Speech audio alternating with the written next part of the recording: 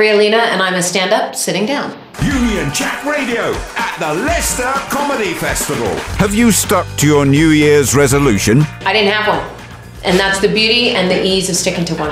I do it every year and I nail it every time. At the end of a night out, what's your go-to food of choice? Usually Big Mac, but then you gotta get chicken nuggets on the side. Because of the sauces, I want the sauces. Chips with ketchup is a bit boring. I like the chips with the sweet sour, and I like the nuggets with the barbecue, but then you swap it around a bit. But then the Big Mac is just kind of to line the stomach. That was a lot of analysis. When you were little, what did you want to be when you grew up? I wanted to be like a lawyer and a doctor and like a police person and all those things, until I realized that what I actually wanted to be was an actor, because I wanted to be everything I saw on TV, but not the actual things themselves.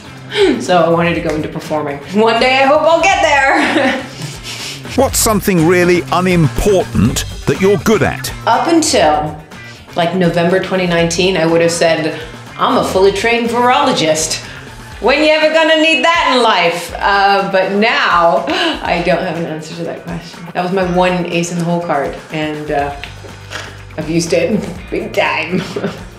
Not that this was my fault. I'm not saying like this. I'm not saying I was in China in November 19 and just went, oh no, I dropped it. Oh well. You know, that's not what I'm saying. I'm just saying that that was the one thing that nobody knew about me, that they were like, oh, that's random.